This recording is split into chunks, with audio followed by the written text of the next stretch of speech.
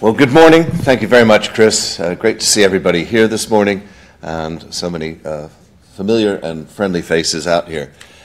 My objective this morning was really to try and give us a little bit of an overview of the entire area, if that's possible, just to help get, I think, some of the basics out of the way in a conference like this.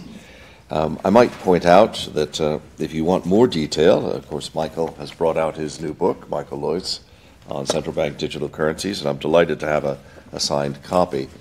And our objective today, as you know, is really to discuss this CBDC revolution. So let's get cracking at it. As Chris said, we run a think tank at Zien, and we've been involved in this space really since about 2007, 2008, when we began an initiative called Long Finance, which is looking at how would we know our financial system is working. And that immediately brought us into contact with things I hadn't anticipated, which was, what is the nature of money and how does it matter? And we began bringing out some reports. Probably the first proper report in this space was in 2010, where I worked with Malcolm Cooper, and we brought out a report called The Eternal Coin, trying to look at, was there some type of way in which we could base our fundamental monetary system on something solid. Many others have been through that, not least Newton and Locke. Many of you will refer to Keynes and his work on the Bancor, etc. But this is really where we began, was in an intellectual journey. Our research continues to this day, and I won't go through it, but what many of you will know in this audience is that we do probe a whole bunch of areas in the fintech space, and a lot of areas in the AI and mind mapping space. And we also do, of course, a proper scientific research on things like low loss, high voltage cables and things. So what would I like to cover today? Well, the first thing I'd like to do is just go back and have a quick recap of where we got to in 2010 in that publication, The Eternal Coin. I'll do a quick recap on digital money, which I think is there. And then, given the title that I've chosen, I certainly will be criticizing cryptocurrencies, and gold for that matter, but I will make some speculations about CBDCs and what would we today like to think a rational policymaker ought to do to approach the risks and rewards in this space. So let's start off with The Eternal Coin. The Eternal Coin, as I said, was a booklet that we produced, and to get to the chase, we looked at 5 basic areas that money could be based on. Could it be based on commodities? Could it be based on trust? The book came down really with no particular axe to grind, but did imply that property was probably the best one that you could relate to. But it was in the course of that I found that we had to define money. Now, you'll know that there are many traditional definitions of money, and I'll come to a few in a moment. But one of the problems in this space is that no economics textbooks really begin with a definition of money. And given that my background is physics, I find that a bit surprising. It's as if we were discussing physics and we hadn't bothered to define an electron or a neutron or a proton. We would be in deep trouble. Those of you who are physicists will realize that those things are still open to definition. But we do try, as opposed to just ignoring it and saying that's exogenous to the system. So I think you've got to think to yourself, what is this eternal coin? And the second thing is, when we began this project in the late 2000s, I had a number of people in from various investment management firms. And when you begin to think about an investment management firm, they're actually saying that they provide an eternal coin, whether they do or they don't. But give us your money and we'll ensure that it doesn't lose value. That's pretty much the pitch, isn't it? And you begin to say to them, well, how much can you guarantee that I shan't lose value? And they come up with all sorts of, well, we could hedge it this way. Obviously, diversification is important, blah, blah, blah. But the truth is, there is a promise, but there's no certainty. And the minute you begin to look at it, you realize you've got to make a stab at defining it. Now, I've always loved this one. Money is a matter of functions: for a medium, a measure, a standard, and a store. And that was William Stanley Jevons. There were many people in the middle of the 19th century who set their minds to this, both in Britain and in America. And this is the one that seems to have stood kind of the tests of time. At first, you begin to think, do I really need 4 functions? Surely it's really just a medium and a measure of value. But actually, the standard in the store, the more you begin to think about it, become very, very important. The standard in the sense of how do I look at a debt over a long period of time, and the store is the idea that there's some sort of future consumption. Now, it becomes intriguing as well that the measure bit, the unit of account, frequently isn't used. So if I said to you, for example, I have here a wonderful mahogany table that you can take home, and you look at it, you're already thinking to yourself, I wonder how much that table's worth. You're beginning to equate that table into how much time you would spend to earn it. You're beginning to think to yourself, how will I get it home? Will I need to hire a van? What are the costs of it? You immediately go through all that in your head, but there's no financial transaction. So money does become a measure of societal value, whether we like it or not, and often in unseen ways. So what definition did we come up with? Well, I believe that actually money is a technology. Money is a technology communities use to trade debts across space and time. And this has a particular importance to me because it founds money in terms of community. The community word is important.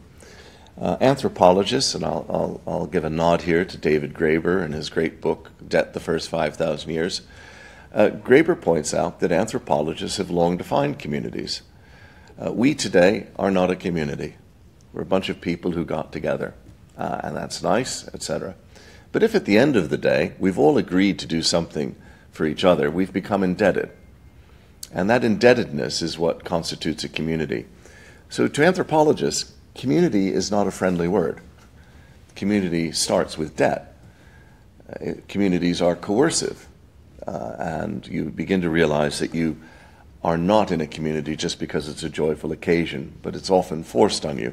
We have semi-coercive communities, and I'll come on to an example of that in a moment. So communities begin to trade debts. Now, most anthropologists would argue that, broadly speaking, single villages, everything's largely held in common, typically within some type of a power structure. Across multiple villages, there are typically issues of exchange of debts that people would like to see, but that exchange of debts is typically about social relations. And there's very rarely in the neighboring village where I'm related to somebody a need for me to go and use money to do anything economic, like buy or sell chickens or anything like that. If chickens are in short supply, they're probably in short supply in all the villages because there's a drought or because there's a lack of food. We really don't need that type of economic trade. It's only when we get to much larger groups than a village that we begin to see what we in the West would typically say is real money. Again, I'll come on to real money in a moment. However, in social relations, there is a need for various types of debt exchange and transactions. Now, most debts in a village can be handled mentally. It's not difficult for me to work out that I owe Alistair 3 chickens, or that I owe Sean 4 cows. That's fairly obvious, and we'll remember that. But it's when those debts become tradable that then the problems begin to start, and we need a more sophisticated system. And so money has been used in social occasions across villages and then migrated, as Graeber and the anthropologists would say, into economic relations. And this migration towards economic relations is one where it's about the tradability of the debt. The example I always love is tally sticks, arguably one of the great distributed ledgers of all time. So these were invented by the Romans, adopted across Northern Europe, and are really quite an intriguing story behind them, principally because the tally stick was typically a piece of hazelwood or boxwood, these two woods that are very easily split. We'd mark up who owed what to whom, split the stick, and then I'd hand it. We'd hand a copy to each other. But that stick could go round, and so I've given my stick to Janet because I owe her a pig. She trades it around the room. 9 months later, Mary comes back and says, "Michael, you owe me a pig." And I'm like, "Who the hell are you, Mary?" It doesn't matter. I've got the stick. So I give Mary the pig. We match them up. We break the sticks. was an inordinately popular system. In the City of London, we still have a rite called the ceremony of quit rents. It's the oldest legal rite in the United Kingdom, dating back to about the 12th century. And we still celebrate the need for us to have both a blunt knife and a sharp knife to cut the stick in half, and a blunt knife to proceed with the splitting of it. So it's an old tradition, and of course I often like to say that accountants are stronger than politics, or accountants are stronger than Guy Fawkes, because it was in the early 1800s when Parliament finally decided to get rid of tally sticks. They went down into the cellars and began burning them, and the fire got out of control, and that's why we have the current Houses of Parliament today. So money is important, at least in political overthrow. So that's the first bit, I guess, of our CBDC revolution.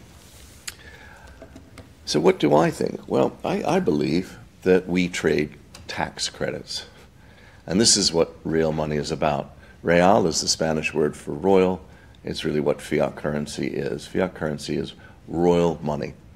And these are tax credits, and you can count on the persistence of the system, because you know that I will continue to tax you if I am your monarch. And it's that circularity that provides the eternality to it. So let's give you a quick few thought experiments for people who hate the simplicity of this, but at least this is a physicist trying to define things. Well, if I have 20 quid and I go up to the Shetlands, 600 miles to the north, I can use it, can't I? No problem. It's part of the British community. If I head over 72 miles east to France, I don't pay your English taxes. I don't need your tax credit. You know, go get it changed into euros. So that's kind of an interesting bit defining it. And of course, this means that the British community is an important one. And again, we move back into politics when we look at nation states as entities with a monopoly on the use of force in a specified geographic area. So you begin to see this bit where we're looking at a structure of the tax system. Now, the other little test is, I said earlier that communities can be coercive. Well, if you're not feeling a member of the British community, ring HMRC after this conference is done and say, I had a presentation this morning and I've decided to test it. I'm not feeling British this year. And I'll call you up when I am feeling British, and I'll start to pay my taxes then.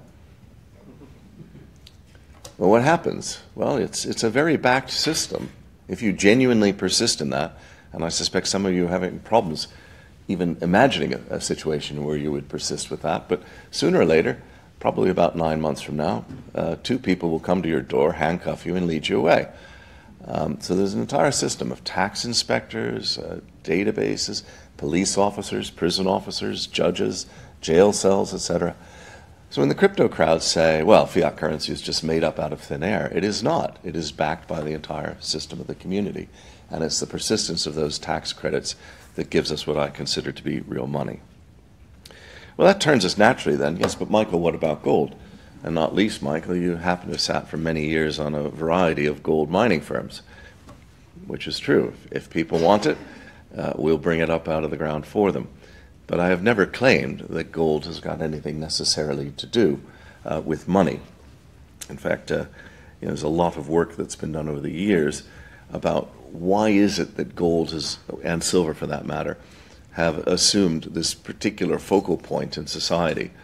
And I would say that it's interesting that gold seems to be, where Schelling talks about it, very much a solution to a coordination game about how multiple communities interact. So you have this, and this is why arguably gold is very much at the international level.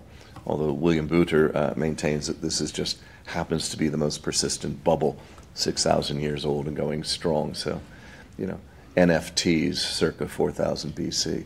We'll see about that. Now, the bugs of gold are intriguing. You'll have heard them many times over the years, that it's really an inflation hedge, and that the difference is that it's backed, unlike fiat currencies. Well, I got news for you. Gold doesn't come out of the vaults and handcuff me and throw me in jail. So I kind of think that the community basis of the nation state has a little bit more force in my personal life. It's supposed to be indestructible, but therefore it's also an inert metal, and therefore it doesn't do very much commercially. It is simple, but the returns, as I said, are pathetic. There is a limited supply, which leads, of course, to the crypto world using the term mining for the gaming process that they use, which is a good comparison. And it provides you with some portfolio diversification, but at that argument, just about everything provides you with portfolio diversification, so you might as well be buying tables and chairs and carpets and sticking them into the spare spot of the garage. I said I'd touch briefly on the history of digital money, and I'm doing this really only to point out two things. The first is you'll note that I date the start of digital money from 1976, and I do so principally because this is when Diffie-Hellman bring out their very first paper on public key cryptography, and this is fundamental to the use of digital technology, has been cryptography. And from that point on, we've seen a number of initiatives. Many of you are old enough to remember Mondex, which was a 1990 initiative by NatWest Bank, and they were trying to get people to use digital cash out in Swindon, but they had a fairly significant, I'm trying to remember what the rate was, it was about a 2 or 3% spread, and the good people of Swindon were smart enough to say that they really didn't want a 2 or 3% spread on cash. We at Zien created something called Stacks and Sleeves, which was is a blockchain, still going today as Chainsy, and on you go. So there's been a number of efforts, and I just sort of quit around 2017 at looking at them. But it is extremely clear that concepts of digital money have entranced and gained people's attention. Unfortunately, and this is part of setting the overview today, I believe that there are three myths we ought to just nail on the head quite quickly. Most of the space here is supposed to be brand new technology, and if you take the period of brand new as being anything, say, since about 1995, we could have a chat about it. I'll even give you to 2000, but by 2000, there has been nothing new. So we're getting on for nearly a quarter of a century of old technology that has failed to provide the revolution that we've been speaking about for so long. Second thing I'd like to point out is economics and speed matter.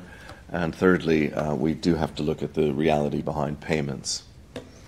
Well, you'll be familiar with this diagram. This is the diagram from the 2008 paper by Satoshi Nakamoto, which was published late in that year, basically saying I'm going to be looking at a chain of digital signatures, and this is going to provide a system that's interesting and fantastic. Well, I believe that paper was revolutionary in the sense of the mining algorithm, which I also see as a bit of a busted flush, but I think that was the interesting bit. The truth is, there was nothing new in that paper on the chain of transactions. This is a 1976 applied for, 1978 granted patent to IBM for a blockchain. So before you begin to think this is all new stuff, it isn't. We've just failed quite to assemble it, not in a technical way, but in a compelling economic way. Second thing is that these have been used for many purposes, principally that of authoritative distributed timestamping. This is an example of something called locks, and also a variant of it called clocks. Lots of copies keep stuff safe.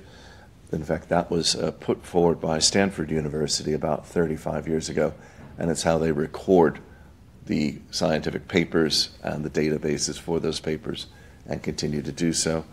E-gold was particularly interesting. Broadly, it was there. The history behind e-gold is a complicated one, but nothing really to do with the technology or the use of it, really to do with its troubles with the U.S. authorities and the government, which arguably, in short, brought a company down that was doing nothing illegal. Another myth we have is that this is all about payments. Well, if it's cryptocurrency, I'd be surprised. Now, many of you will hail and point out to me that things are changing, and they are, but the predominant technology that we talk about is Bitcoin, and the example I like to give is it handles about 350,000 transactions a day at top capacity. So if we got 90,000 of us who want to go to Wembley, and Wembley I believe will hold just around 90,000, and we all want to buy a strip for the kids at home, buy the ticket, buy a sausage and buy a beer, That's 360,000 transactions. So if we all go to the stadium at midnight and hang around to the following midnight and do those 4 transactions and wait until they process before leaving the stadium and then go home at about 1 or 2 the following morning, we could do it. Oh, by the way, the rest of the world would have absolutely no financial capability whatsoever during that day. Have you heard of the Lightning Network? Yes, I have. And as I said, I realize that things are changing. Yes. But this is where they are. No, the Lightning Network is working, up, running, and... Yeah. And in fact, it's okay. No, it's a fair point. But in fact, if you go back to the locks and the clocks, and if you go back to the stacks and sleeves was tested about 15 years ago at running 1.2 trillion transactions in a day. So it's been around for a while, is my point. It's the assembly that doesn't seem to be quite working.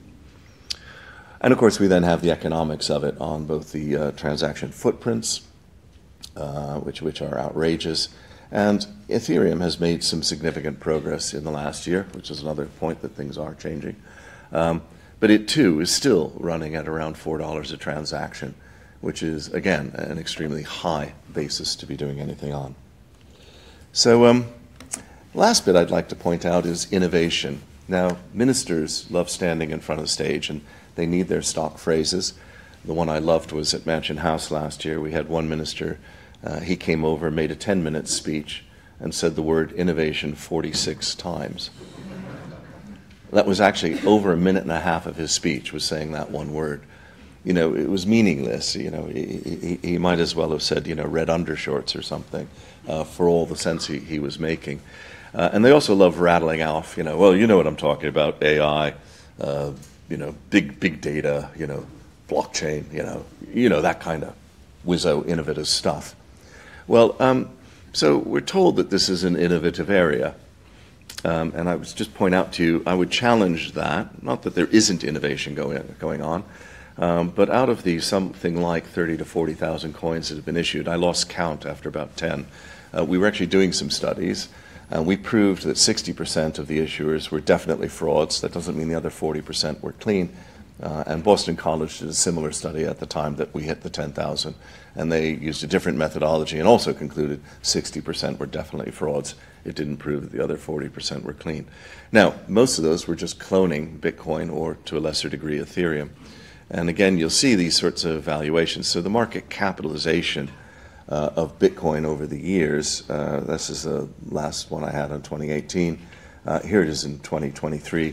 And you'll notice the rank order is very solidly almost the same.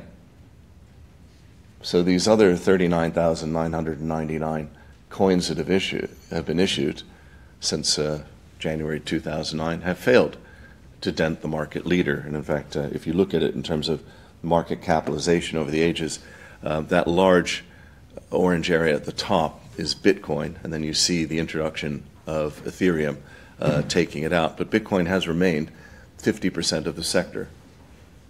So all of this innovation has not dented Bitcoin's dominance. So where is the innovation? In fact, it doesn't appear there is much innovation. And as I've often said, most of these coins are frankly gambling tokens and ought to be regulated by our gambling regulator, who is perfectly good at regulating AML and things like that, and no particular reason to do otherwise. And finally, of course, we have the narrative evolution, which has gone on. Remember that the original paper in 2008 talks about libertarian money. Then it moves into payments, which I've kind of slammed a bit. Then it was supposed to be a monetary debasement hedge. And in fact, as a friend of mine, Byron Gilliam, puts it, there is a legitimate economic case for using it. It's effectively a put option against the collapse of the dollar. And therefore, you might want to put 0.5% or 1% of your distribution into that. We've then had the argument it's really an asset class. And, you know, as far as I'm concerned, if you consider casino chips an asset class, you're welcome to do it. I've got no qualms about that.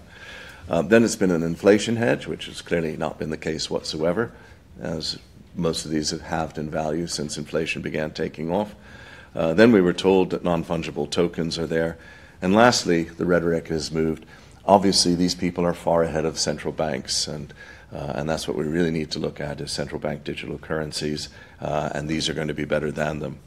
So I think we've thoroughly kind of demolished the concept that cryptocurrencies are of much interest to us today, except as examples of human behavior and how technology can be assembled. So what is of use? Well, the first thing is I'm not slamming blockchains or anything like that, or any specific technology. It's more the assemblage. But the history of this space is one of ledgers. We have the tally sticks up there on the top left. We have a traditional Dickensian ledger in the middle. And obviously, since the late 1960s, we've been seeing very much ledgers as databases. And a ledger is important because ledgers have typically been an area where people try and dominate by creating a monopoly on the uses of information and the registration therein. And the challenge, I believe, in a lot of this area is, can we use these decentralized ledgers to take away a little bit of the power of central third parties? I wouldn't go as far as Bitcoin because, as I believe it's shown, it's gotten close, but it's very, very expensive to truly try and run a ledger with no central third parties. The minute you move into things with various types of approvals and proof of stake, etc., you're accepting various types of centralization. All the way up at the top right, where you have a central database. And in a sense, central bank digital currencies are very much about going back to the concept of a central database. Now, I know that people will come back at me on it, but what I do think is important in this space is this idea that these smart ledgers, as they're often termed, are available to us as constituting the Internet of record. I was back on the Internet in the 70s, and I remember a discussion that we had at Harvard in the spring of '78 with Vince Cerf, et cetera. We were all discussing, and Richard Stallman, we were discussing how we could go about, we had an Internet of communication, but how could we have an Internet of proof that we had spoken to each other? And we immediately came up with, within about 5 minutes, the solution, and the solution was checksums. By the way, those of you in the audience, hashes are checksums. That's what they are. A very, very long checksum is a hash. And if you dig back into the literature, you see this transition to hashing. And I have to explain to some of the kids at Imperial who work for me, this is a checksum. And we sit there and we work out the maths, and I go, oh my gosh, that's what it is. So we'd worked out that we wanted long checksums to identify. But the difficulty was more, again, economics. A 256 byte checksum was going to be a real pain for us because I only had 4K in my machine. So 16 of them would take up the entire memory of the machine. So we knew theoretically how to do it, but we didn't know where to go. And you'll find, again, most of this stuff is fairly old tech. But I do believe that this Internet of Record is going to allow us to do a large variety of things and might have an interaction with CBDCs today. Well, moving towards sort of a close and trying to set out an agenda for us to discuss, probably the biggest thing to get across to some in the audience is that central bank digital currencies are emphatically not cryptocurrencies. That's probably the biggest thing. And I know that we've got a sophisticated audience today, but I have found most conferences quite dull and boring as people wander around and start bringing cryptocurrencies in as if they are. If you're drawing a case or an anecdote from the way in which behavior has changed or something, I'm all for it. But they are emphatically not cryptocurrencies. A number of people have written books even, which start off with the idea that it's all about blockchain. And if you read the central bank papers, not all of them, but quite a few of them, going back to the Bank of England papers some time back, they say most clearly, we are not using blockchain. And why would you? If you have a central bank ledger that's yours, and it turns out that your published ledger doesn't accord with it, which one's going to be right? And then, therefore, why would you publish the ledger in the first place? So there's no particular need to do that. The second thing I'd like to move on to is these three arguments: privacy, fractional reserve banking, and taxation. So we've agreed that it's probably not necessarily blockchain. I know that there are a few CBDCs out there that do talk about using blockchain, but they're very imprecise about where they might use it and why. The second thing they're definitely not using is consensus mechanisms. They're very much sticking to a central bank runs the ledger. It is the central bank's ledger. So, sorry, I'll skip this one. So first one wanted to touch on was privacy. Personally, this is the debate we haven't really had. We haven't really had it in society. The banks have been skirting it, and I expect that today it will become really interesting for us. Not least that some of the supposed benefits, which are kind of vague in CBDCs, revolve around the idea of catching criminals and increasing the tax take. So how are you going to achieve a lot of that and also maintain privacy? So I think that is a useful point for today in terms of debate. I think a second point of debate is, is that how fractional reserve banking works? So if somebody comes to me and says, oh, I've got a new CBDC, obviously, as most people are with money, my first reaction will probably be much more about, is it secure, how safe is it, etc. And my second one will be, well, that's great, so I get an account with the central bank. Yes, you do. But if you don't mind, would you not have the account with the central bank? Would you please have it with Barclays or with HSBC or with Lloyds? Well, why is that? Well, if you remove all of your money, then they won't be able to lend. What are they going to lend? Well, they lend like, at 12, 13 times what you've deposited with them. Right. Is that actually how it all works? And actually the public haven't quite grasped that. Further, as the public has become more risk averse and politicians have become more risk averse as well in terms of going up against the public, we've basically seen a situation develop where we have broadly two approaches to bank regulation. Approach number one is we either move to force the banks to be fully capitalized, which is narrow banks, as John Kay promotes, or as I wrote 15 or 16 years ago. I called them then utility banks. I lost out on the terminology wars, but narrow banks is what you're looking at. These are basically just giant payment engines, fully backed.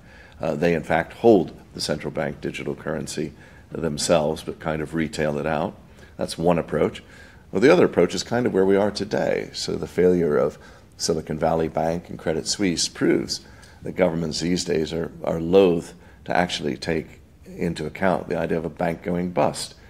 Well, at this point, we already have central bank digital currency. It's just, we're just one step removed. We don't have the account, but the banks do, and our money is deposited with them. So if you take that point of view, we are already there, just badly. And this conference is boring. And as a consumer or a retail person, I want it to be boring. I want my money to be fine. And this conference is really about the way that central banks in the background are trying to tidy up their systems so that their ledgers aren't quite so confused in their relationship with the banks that they regulate. And there's also a little bit to do on the international side with how we interchange between them. And the final point I'd just like to say about today is taxation. I did say to you that, in my opinion, we are trading tax credits when we talk about fiat currency. Well, think about it. I was in front of the House of Lords committee in 2016, and they said to me, what are the two biggest things that CBDCs might change that we haven't thought about? The first one I said is actually you're going to turn macroeconomics into a science, because for the first time we'd actually know the velocity and the quantity of money, which hitherto has been akin to sort of augury and astrology. That's one bit. But the second bit is you're going to give politicians the ability to tax like heck. And the example that I gave was a tax on London. You might call it the Nelson's Column tax, that as you move closer to London and closer to Nelson's Column, the tax rate rises to 99.9%. And as you're out in the Outer Hebrides, it's 0.1%. And that's because we all hate London and it's all about leveling up, right? Well, you could do a tax like that with a CBDC literally in an afternoon. And so we're going to be handing a lot of power to our politicians. So to pull things to a close, gold might survive nuclear warfare. Crypto obviously is going to have problems with a Carrington event, a massive solar flare, but might survive an economic meltdown. CBDCs are going to make us, in the extreme technology view that it is all electronic, susceptible to a Carrington event, and of course definitely reliant on our politicians not issuing too many tax credits. The slides here will be made available to you, but I think when you begin to look at it, ultimately between gold and crypto, CBDCs are probably going to supplant both of them. And I would therefore leave you, if I could, with the questions that I hope would help you today. What is our community? I believe that's a point of some interest. What is the role of credit in a market economy? And I would outline our three big areas of discussion to be privacy, fractional reserve banking, and taxation. Thank you.